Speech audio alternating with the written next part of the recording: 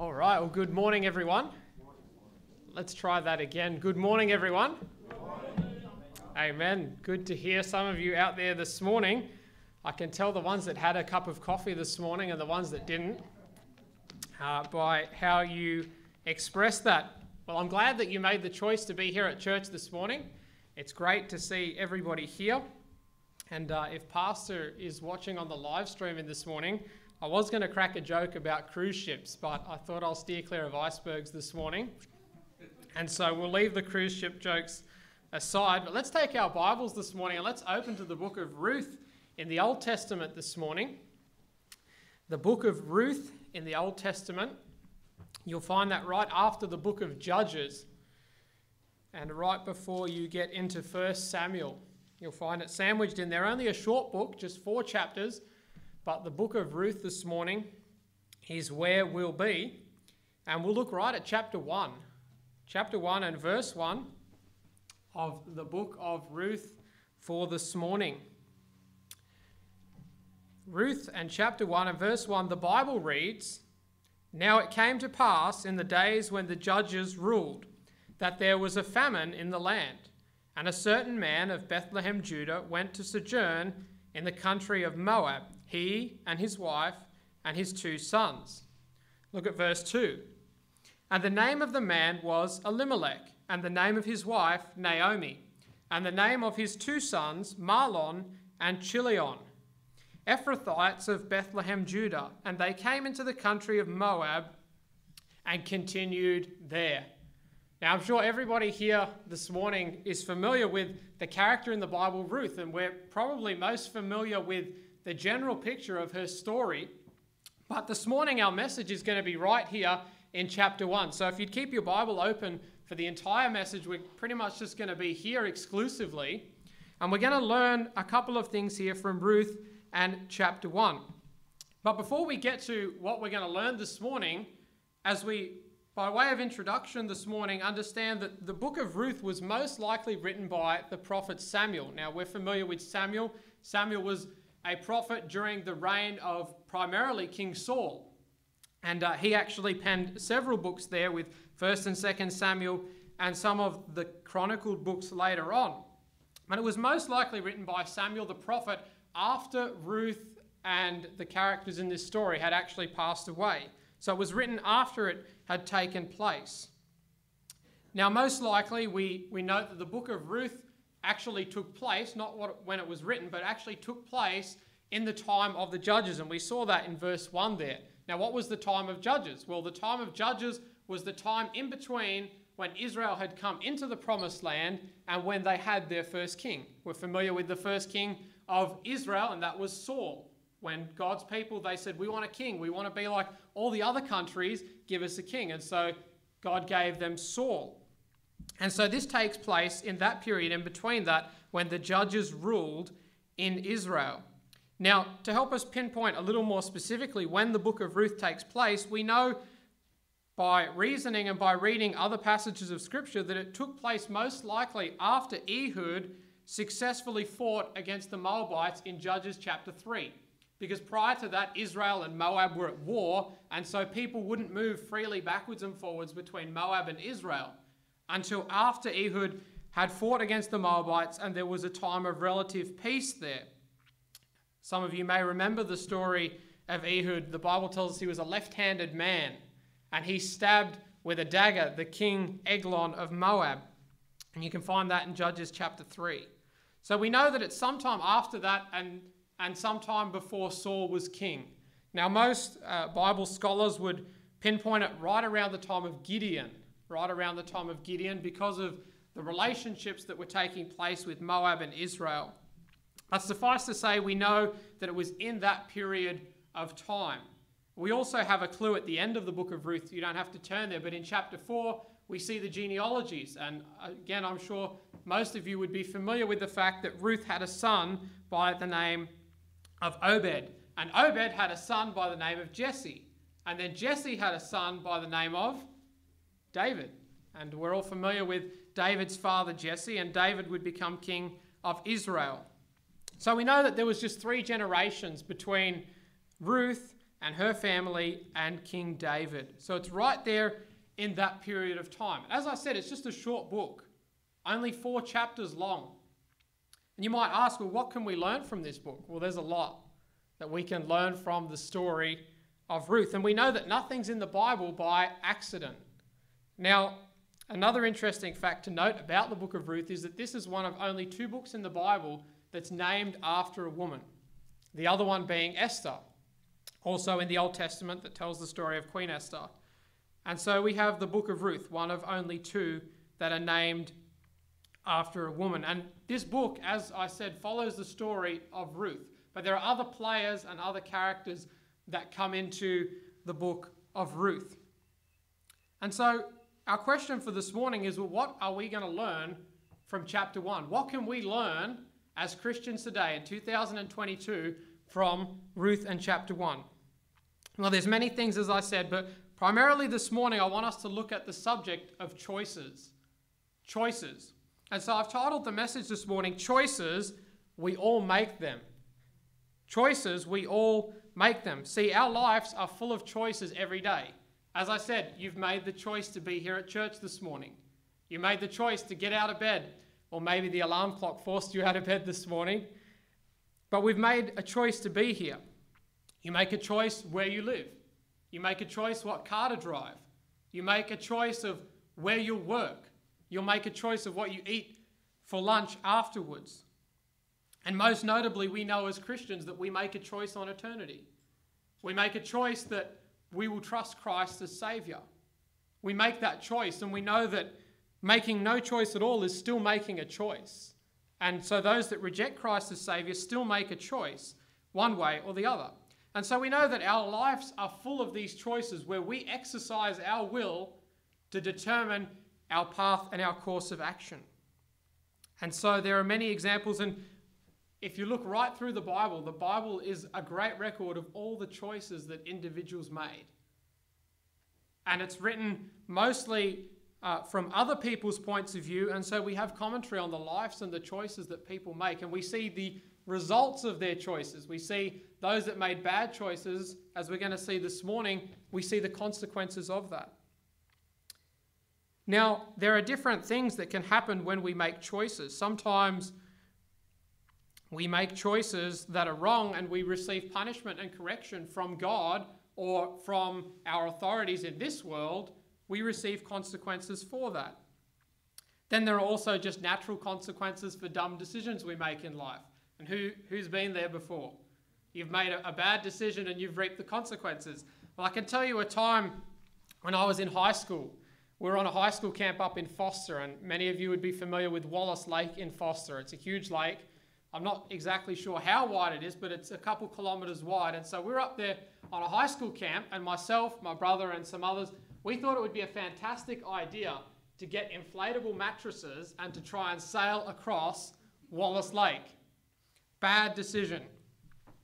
And we decided it would be a good idea and it would be safe. It was relatively flat. So we pumped up the mattresses and we got on them and we started to go across. And we got a little ways across and we started to realize that this was going to take a whole lot longer than we thought it would. Because every time you go a little ways, the other side just gets further and further away. And so we were going for hours, and we got out to the middle of Wallace Lake, and there was a small island there. And we thought, well, we'll stop here. This is a good place to get out and explore. And we went around the island for quite a while, and then we realized something, and that's we've got to go all the way back again. There's no way off this island, and there's no boats around, no one's around, no one has phones or anything. So then we had to go all the way back a couple hours on these blow-up mattresses, just paddling with our hands, and we had one little broken paddle. And it was a terrible decision. But we look back and we laugh at it and we say, what was I thinking? And we do that all the time in life. We sometimes just reap the consequences of our own bad decisions, just dumb things that we do. But we all make choices in life. And there's something that is interesting for us to note as we get to our message this morning, that we can choose our choices in life, but we don't get to choose the consequences. We can make whatever choice we want to. God's given us the freedom to do that, and living in the country that we do, most of the time we enjoy the freedom to just do whatever we like. But we don't get to choose what will follow after we choose to do whatever we like to do. And we're going to see that in our message this morning. So as we look at the story of Ruth, I want us to consider, as I said this morning, the choices that we make in life. Let's pray, and then we'll get to the message. Father, we do thank you for an opportunity to look here at your word this morning. Lord, I thank you for this passage of Scripture. And Lord, what great truths we can learn from it. And Lord, I pray this morning as we look at this passage and as we learn the lessons that you would have us to learn, Father, I pray that you would help us to make wise choices in our lives. Lord, choices that are thoughtful and well considered, Lord, that would depend upon you. Lord, that would trust you for the best in our lives. Lord, I pray that you would work in our hearts today, Lord, in a way that only you can. Lord, I pray that you would speak to each one through your word. And we'll thank you. In Jesus' name we pray. Amen. So we read the first two verses here of the book of Ruth, and we saw, firstly, in there we see the man Elimelech. And so firstly this morning I want us to consider, as we think about the choices we make, Elimelech's decision. Elimelech's decision.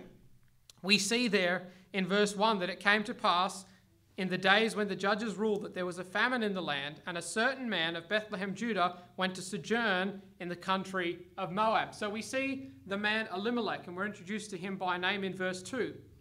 And we see there that he lives in a place called Bethlehem, Judah. And that simply is just the city of Bethlehem, in the place of Judah in southern Israel, just south of the city of Jerusalem. And we know that that's ultimately where David lived further on. And we know that even further forwards that that's where Jesus was born, in the city of Bethlehem, a little city up on the side of the mountain there in southern Israel. And so they were residents, as we see there. It says, and it uses the word Bethlehemite. Sorry, I'm reading the wrong verse there. It says that they're from Bethlehem, Judah, and it says they're Ephrathites. And that just simply means that they were citizens of that place. So they were citizens and they lived there in Bethlehem, in Judah, in southern Israel. And so they had quite a history there. They lived there for a long time. And we see that he makes the decision to go on a trip to Moab. And we're going to see in just a moment that there's several reasons for that trip, most of which were not bad reasons. But he makes a decision, a trip to Moab. Now, where was Moab? Well, Moab, if you look at a map of Israel and if you pinpoint Judah and if you pinpoint Bethlehem on a map, you'll see that the city, or the country of Moab rather, is right across the Dead Sea from where Bethlehem is. Just across the other side of the Dead Sea in what today would be known as Jordan. And we'd probably be familiar with that. So Moab is what is modern day Jordan. And from Bethlehem, it wasn't a necessarily long journey. We're talking only 50 miles. But what made it much harder was that back then, a journey like that would have been done on foot. And so they would have walked that trip, and that would have taken them roughly, most would estimate, 7 to 10 days of solid walking. So maybe they would have made some stops along the way, and it would have been a couple of weeks perhaps. But it was a long walk. And what made it a longer walk than what it should have been was the fact that you can't cross over the Dead Sea. That's not something they would do. So to walk there, you'd have to go around the Dead Sea, either the north way or the south way. And both were pretty difficult. It's very mountainous and rough, and it's steep terrain. It's actually a very dangerous trip to take. But as I said, it would have taken them quite a while. So you'd want to have a good reason to take a trip like that. That's not somewhere you just go for a holiday. Go for a 2-week walk through dangerous and rugged terrain where there could have been thieves, where there could have been people who would rob you and steal, as was common in those days. To take a long journey like that, you would only do out of necessity. That was something that would only be done out of necessity. So we see that they take a trip there over to the country of Moab. Now, just take a step back for a moment and let's consider who were the Moabites. Well, we would know the Moabites. They're descendants of none other than Moab. And who was Moab? Well, Moab, as some may know this already, but Moab was the child of Lot that he had through incest with his eldest daughter after they'd left Sodom. And so they were cursed, and so they became known as the Moabites, and they went there and dwelt on the other side of the Dead Sea. And we remember the story of Lot, how he was in the city of Sodom and God sent 2 angels in to take them out. The angels came and they left the city. And we remember Lot's wife, how she turned back and she became a pillar of salt. And most Bible commentators commenting on that instance said that after leaving Sodom, Lot's wife became a little bit salty. There's a couple of dads in the room having a laugh. I'm allowed to crack those jokes now. But so we know that after she became a pillar of salt, Lot didn't have a wife, and through circumstance, Lot found himself in a cave up on the side of a mountain, displaced. And then we know what happened there with his daughters. And he had a child by his eldest and his youngest daughter. And the oldest one was Moab. And so one of the sons founded the country of Moab, and the other one was Ammon, which was another enemy of Israel. So it wasn't a good ending there. But so we know that the son was Moab, and so the descendants, they were pagans. They were estranged from Israel. They were estranged from the God of Israel. They served other gods. And oftentimes, as you can read earlier in the book of Judges, they were at war with God's people. There was fighting going on backwards and forwards for different reasons. And so as an Israelite and as someone particularly who lived in Judah and a family who followed God, this was not a good place to go to. This is not the place you wanted to go. But we know that they did nonetheless take a trip to Moab. And so, as I said, firstly this morning I want us to see Elimelech's decision. And there's 3 things that I see here in this passage concerning his decision. The first reason for going to Moab was it was a physical decision. We saw there in verse 1 that there was a famine in the land of Judah. There was a famine. So this was a physical decision. There was a famine. There was no food. And a famine in those times had major impacts upon society. If there's no food, that means work is down. Jobs are less. It affects all aspects of society. And so it was a physical decision. He made the decision based on physical reasoning. He was looking out at where he was living and seeing the supermarket shelves were getting empty and there was no food to feed the family. And perhaps Elimelech even worked in agriculture and maybe the work just wasn't there for him. And so he makes this physical decision to go to Moab because of the famine. But not only do I see it was a physical decision, but it was a temporary decision. And we see that again in verse 1 where the Bible says he went to sojourn in the country of Moab. Now the word sojourn means temporary. It was just a temporary trip. Elimelech's thinking was, I'll go over there to Moab and we'll stay there for maybe a few weeks, months, the famine will pass and we'll come back. So it was a temporary decision. He had every intention of it only being a short trip. But it's interesting as we think about that that's not a good way to make decisions and choices in our lives.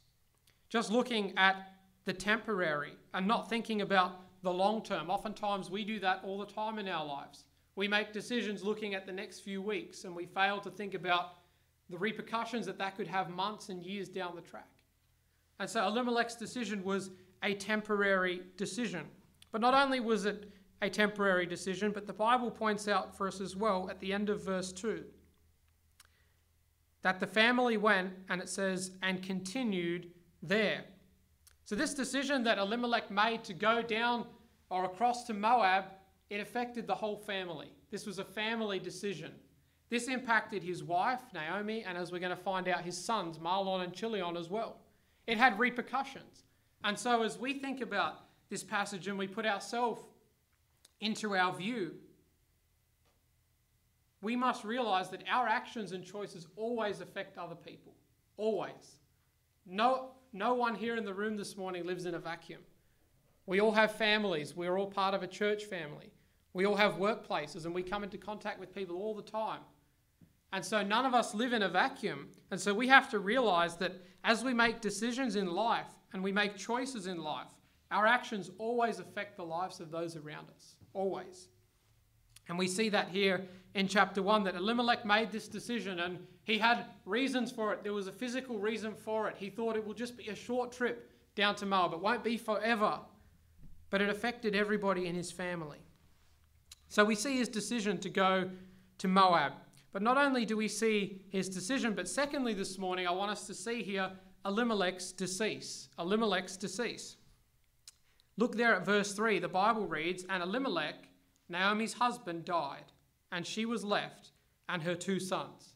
So Elimelech goes over there to Moab, and they've been there. The Bible doesn't tell us how long, but the assumption here is that it's only a short while they've been there in Moab, and Elimelech dies. Now, we don't know how he died. The Bible doesn't tell us. It could have been an accident. It could have been a working accident. He could have been killed by somebody else. He may have contracted some disease or illness and passed away. We don't know. The Bible doesn't tell us how he died, but we do know one thing: he died. And so a couple of thoughts regarding the death of Elimelech. Firstly, it was an unplanned event. Elimelech wasn't planning to die. When Elimelech left Israel and went over there to Moab, he wasn't planning on coming back in a body bag. That wasn't his intention, or being buried even in Moab. That wasn't what he was thinking. He was thinking, this is just a temporary thing. This is just a short trip. I'll go over there and I'll come back and everything will be fine. But we know that our lives are full of unplanned events. And so when we make choices and decisions in life, we have to realize that unplanned things do happen in our lives. Illness, loss of work, family troubles, society problems, all these things affect us. And we have to realize that we're not in control of as many things that we think we're in control of. And so unplanned events take place. And so we see that his death was unplanned. But not only was it unplanned, but it was unforeseen. Elimelech didn't see this in his future. When he went off there to Moab, he wasn't even thinking about dying. He wasn't thinking that his life might just be about to end.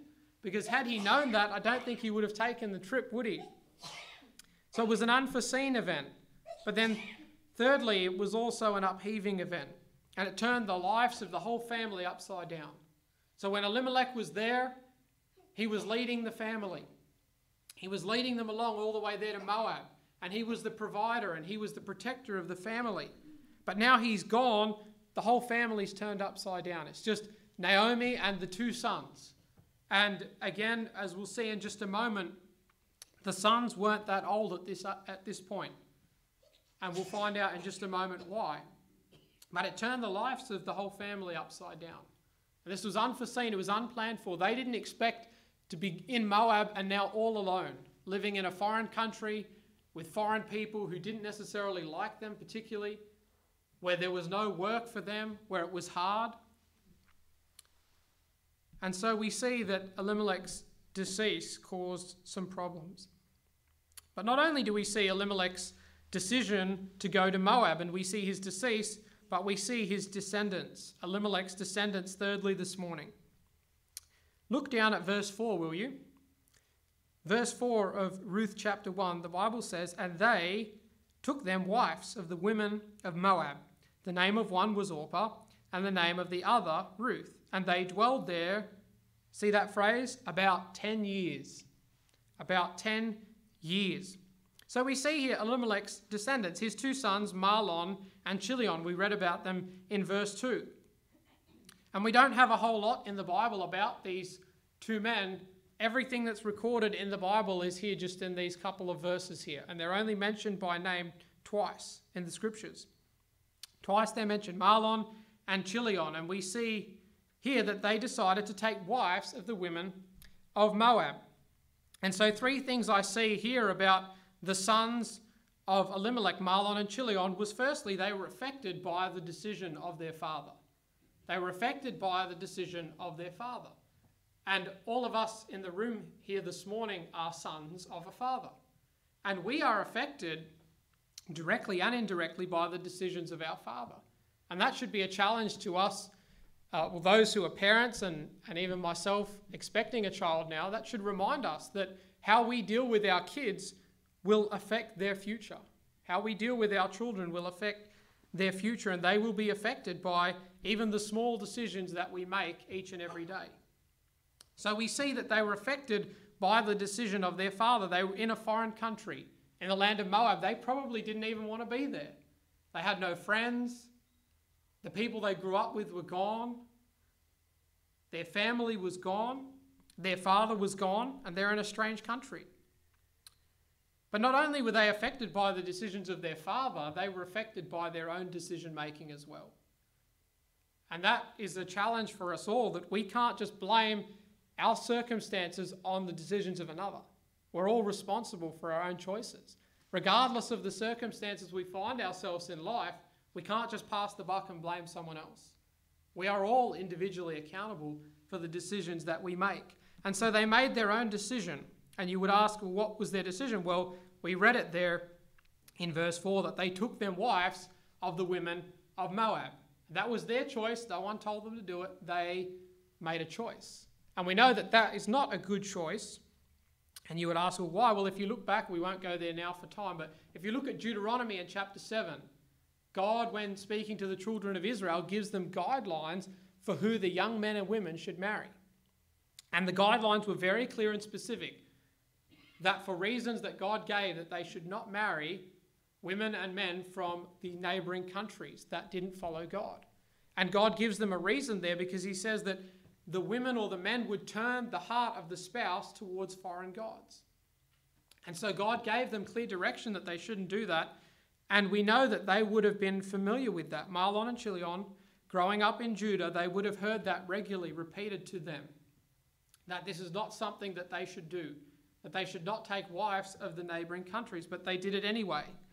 And so we know that they were affected by their own decisions. They could have made a decision to go back to Judah. They could have made that decision. That was within their power now as young men. They could have said, Mum, we're going back to Judah. We think that's the right thing to do. But they chose to stay, and they chose to marry and to settle. And so we see that they marry Orpah and Ruth, and they're there for 10 years. About 10 years. That's a long time. Cast your mind back to where you were 10 years ago. And think about how much has changed since then. But they were there for 10 years roughly. And then we see in verse 5, look at verse 5, the Bible reads, And Mahlon and Chilion died, also both of them. And the woman, that was Naomi, was left of her 2 sons and her husband. So we see that they were affected by the decisions of their father. They were affected by their own decisions. But 3, they were apprehended by death. And we know that no one escapes death. No one escapes death. And so their time was finished. Their time for life was over. And again, as relatively young men, and we know that the age of men marrying at that time was much younger than the norms of today. They would have been married in their late teens, early 20s at latest. We know that they would have only been roughly around the age of 30 when they passed away.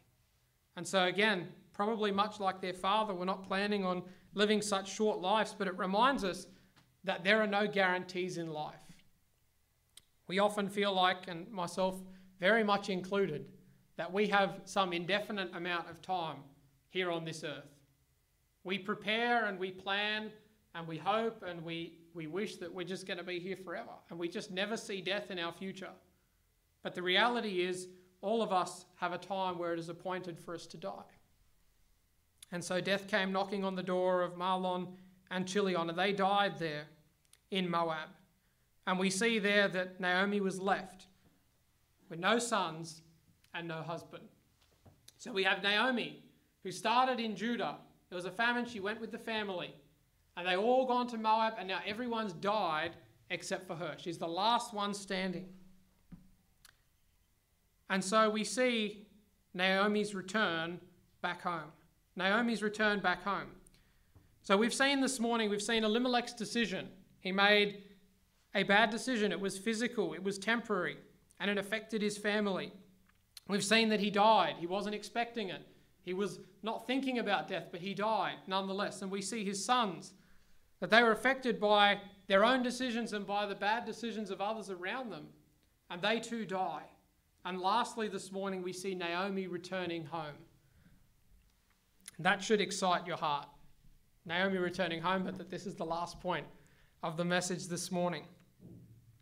Naomi's return home. Some thoughts about Naomi going back home. Let's look at verse 6. Look down in your Bible at verse 6. The Bible reads, Then she arose with her daughters-in-law, that she might return from the country of Moab. For she had heard in the country of Moab, notice this, how that the Lord had visited his people in giving them bread. See that God had met with his people there in Israel. See, Elimelech's lack of faith that God could provide for his people was shown up here. And we see that word travelled even as far as Moab, that the Lord had blessed his people, that there was rain, there was crops, there was food, the famine was over. And so we see God directing Naomi back to Bethlehem, giving them bread. And so we see there in verse 7 that Naomi leaves. The Bible reads, "Wherefore she went forth out of the place where she was, and her 2 daughters-in-law with her. And they went on the way to return unto the land of Judah." Verse 8, the Bible reads, "And Naomi said unto her 2 daughters-in-law, Go, return each to her mother's house. The Lord deal kindly with you as ye have dealt with the dead and with me. And the Lord grant you that ye may find rest, each of you, in the house of her husband." Then she kissed them, and they lifted up their voice and wept. Now, as a man, when I read this passage, I picture this very clearly in my mind. 3 women having a conversation together, and the tears begin to flow. And that's a pretty common thing, isn't it? But we see the women there, they begin to have this conversation. And Naomi says to the 2 daughters, Ruth and Orpah, "You should go back home. Don't follow me back to Israel. Don't follow me all the way back home. Just go and find rest in the houses of your families. Find husbands here in the land of Moab."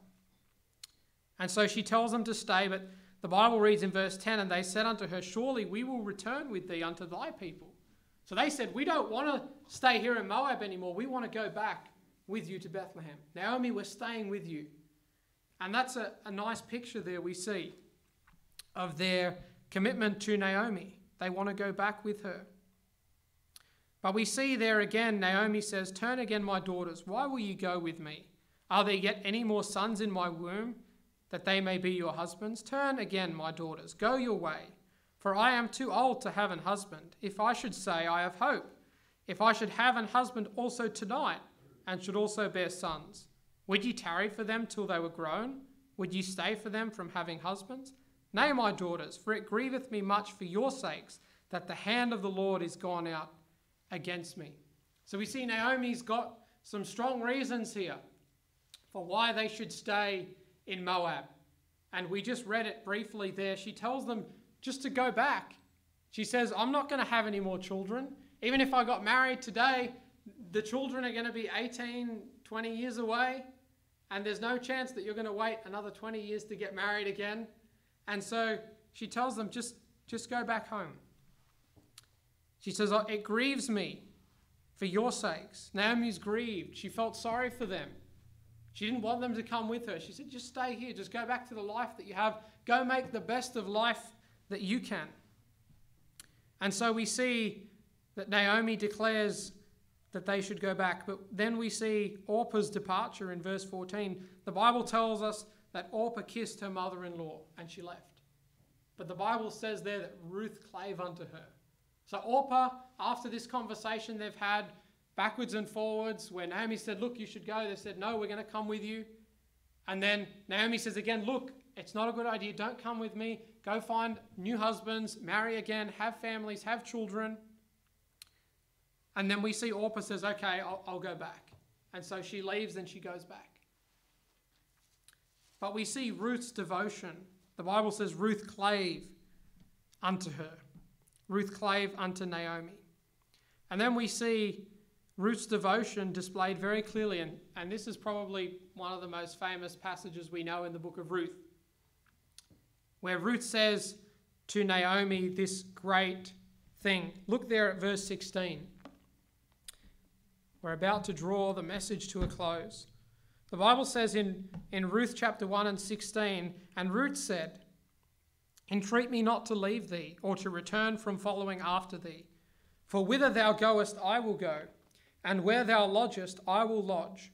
Thy people shall be my people, and thy God my God. Where thou diest will I die, and there will I be buried. The Lord do so to me, and more also, if aught but death part thee and me." And the Bible says in 18, verse 18 there, when she saw, that's Naomi, that she, that's Ruth, was steadfastly minded to go with her, then she left speaking unto her. And what a great passage that is, that Ruth declares her devotion to Naomi. But not only her devotion to Naomi, but her devotion to the true God of the Bible. And that's something interesting to think about, that even though Naomi had spent more than 10 years now in the country of Moab, she had not adopted the gods of the Moabites. She had still been setting a consistent example for those around her. Because we see there that at the end of verse 16 that Ruth says, thy God, my God. And so throughout that time, Naomi must have been demonstrating faith in the true and living God for Ruth to say, I want what you've got. I want to worship the God that you have. And so we see the faith of Naomi and the family. They didn't follow the God of the Moabites in their time there. But it's a great passage, isn't it? And it causes us to think about many things. People talk about this passage in the context of marriage. People talk about it in the context of salvation. And people talk about it in the context of surrender, of giving everything and following after God. But we see Ruth's devotion clearly spelled out. And then bringing the chapter to a close, we see Naomi's distress.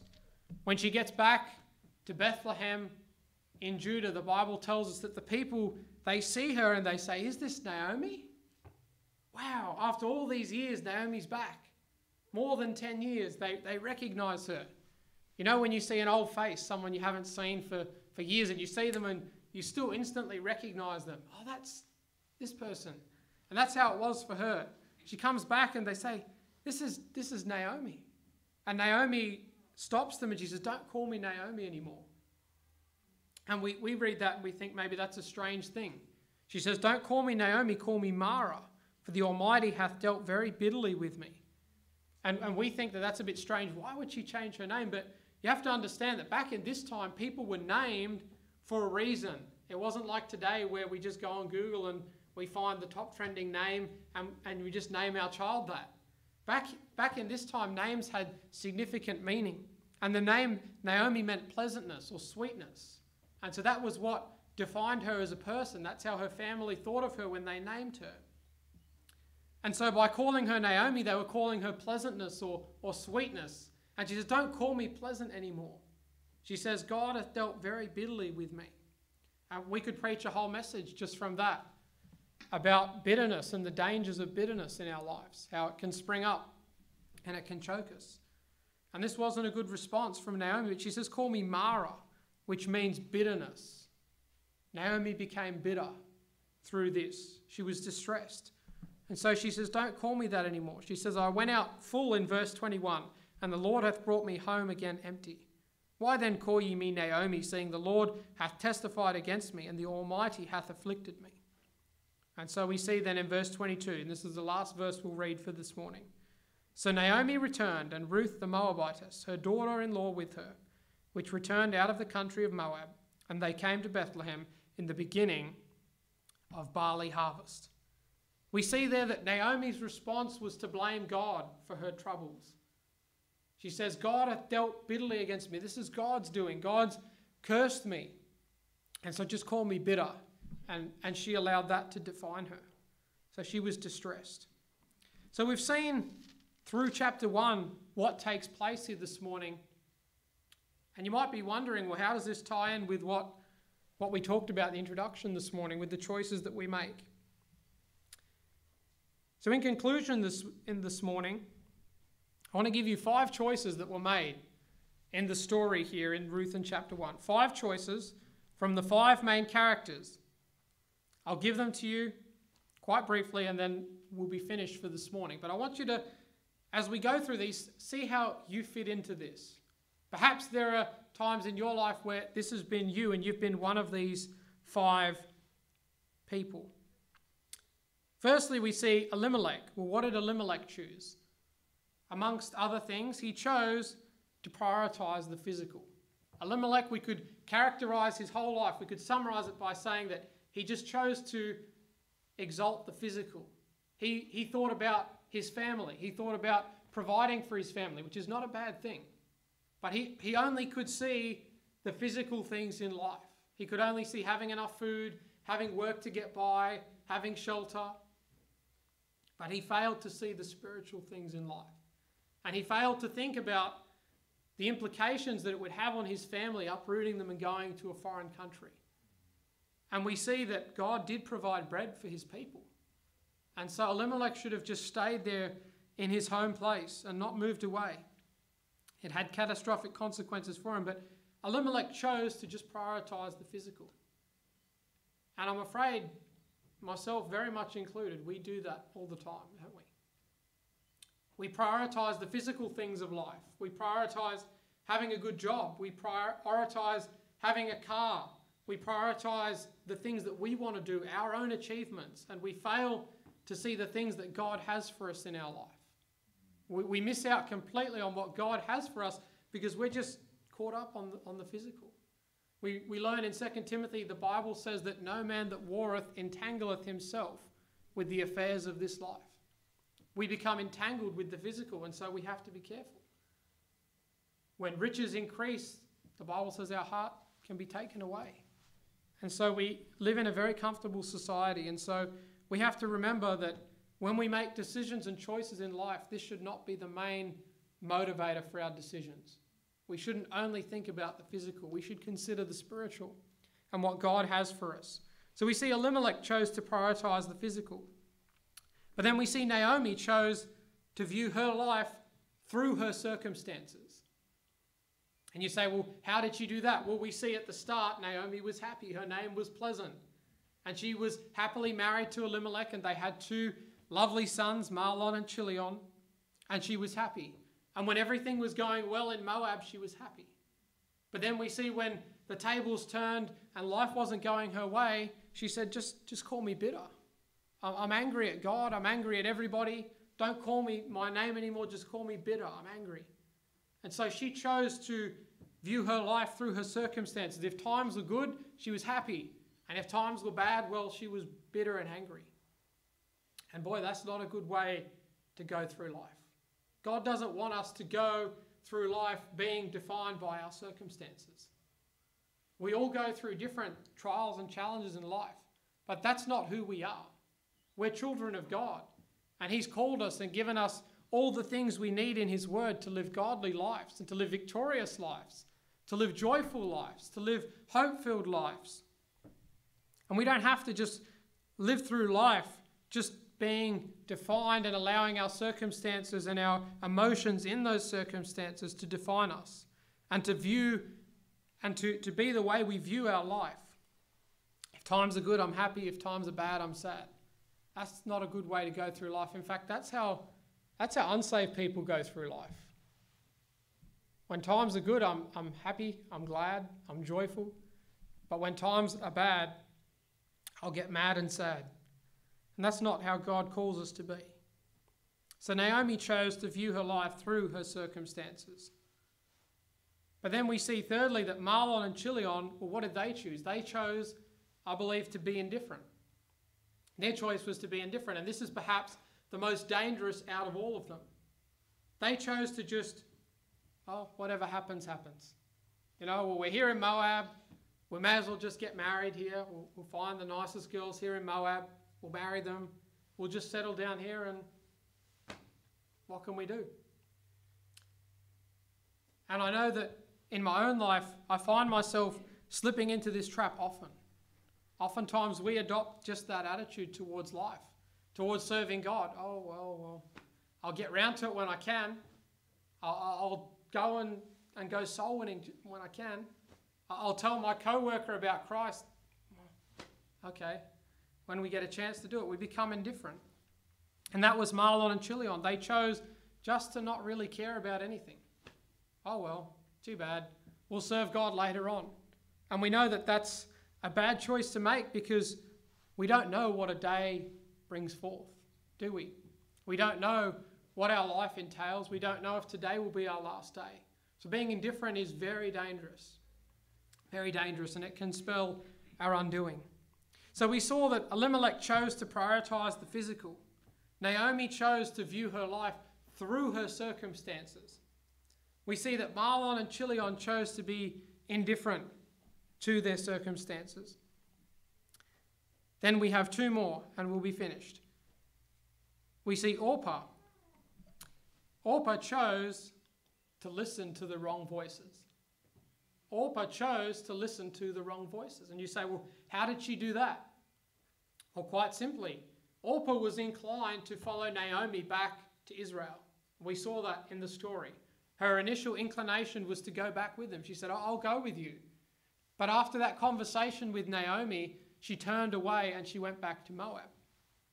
And you say, well, how is that listening to the wrong voice? Well, she chose to listen to Naomi when Naomi was bitter. When Naomi was bitter and in a place where she couldn't make a right decision and give good counsel. The counsel that Naomi gave was flawed.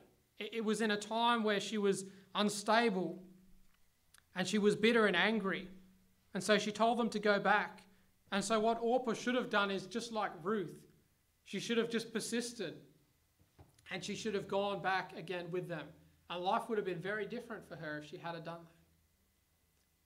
She shouldn't have listened to Naomi when Naomi was in a state of distress, but she chose to listen. And we could put ourselves right in there again, couldn't we? There's so many voices in the world. There's so many voices out there that try and tell us, do this, do that, live like this, go here, try this, listen to this, watch this. And we can be ensnared so easily with the wrong voices. We listen to those around us. We get advice off our friends. And we fail to listen to what really matters, the Word of God. We fail to listen to that. So we see Orpah chose to listen to the wrong voices. But then lastly, this morning, the fifth and final choice was Ruth. And what did Ruth choose? Well, Ruth chose to leave everything in total surrender to whatever would happen following that. Ruth didn't know what would happen going back to Israel. Ruth had probably never been to Israel. More than likely, she wouldn't have known many Israelites. Probably Naomi was the only one she knew. She hadn't known what it was like to live in a society where people were following God, where they weren't worshipping idols. She hadn't experienced any of that. All she knew was Moab. But she chose to leave everything in total surrender to God. And what a great choice that you and I could make. To choose to be like Ruth and to choose just to give everything to God. And so when it comes to the choices we make in life, rather than like Elimelech choosing what's comfortable for us, rather than being like Naomi and choosing to be defined by our circumstances, rather than being like Mahlon and Chilion and just being indifferent to everything, rather than being like Orpah and listening to the wrong voices, we could choose to be like Ruth and just to give it all to God and say, Lord, my life's yours. You can have it all. Take everything. And totally surrender to Him. And those of you who know the end of the book of Ruth, you'll know that things worked out okay for Ruth. Things worked out quite all right. And she ended up becoming part of the royal line of David. And we know that the descendants of David is what brought forth Mary and Joseph, and of Mary was born Christ. And she became part of the line of Christ because of what she chose, how she chose to just leave everything and just give it all to the Lord and say, I don't know what the future holds, but I'm willing to give it all to the Lord. And so as we think about the choices that we make in life each and every day, right from the smallest ones all the way up to the biggest choices that we make in life, the big life-shaping decisions, we should strive to have the attitude of Ruth, where we just give everything to God, where we present our bodies a living sacrifice, wholly acceptable unto God, which is our reasonable service. Because God's given us everything. He's given us everything we need in His Word. He's given us everything we need to get through life, and not just to survive, but to do well. God doesn't have us here just to make it through by the skin of our teeth. We don't have to get through life like that, just going from trouble to trouble and disappointment to disappointment. God wants to give us victory through our lives. And so we don't have to go through life being indifferent, or just thinking about the physical, we can just give everything to God. And he'll help us make the right decisions. He gives us everything we need. He's faithful. He proves himself time and time again. And so we would just do well to give everything to him and say, Lord, my life's yours. Just take everything. And when it comes to making choices in life, allow him to direct. Don't make decisions based on what you see in front of you. Don't make decisions based on what other people tell you. But always come back to what does God's word tell me to do? What's the right thing to do? What does God want me to do in my life? Because that's the path to true blessing, when we choose to just leave everything and surrender totally to him. Father, we do thank you for this passage of Scripture. And Lord, I pray this morning that you'd help each one here. Lord, that you would help us to be totally surrendered to you. Lord, that just like Ruth, we would leave everything in your hands. Lord, that we would be willing to follow. Lord, to be led by you. Lord, I ask that you would help us to beware of the pitfalls that lie in our way so often. Lord, the entanglements and the snares that we find in life. Lord, the physical possessions and things that we have. Lord, those around us whose voices chime in and who seek to pull us away from where we're meant to be. Lord, I ask that you would protect us from these things.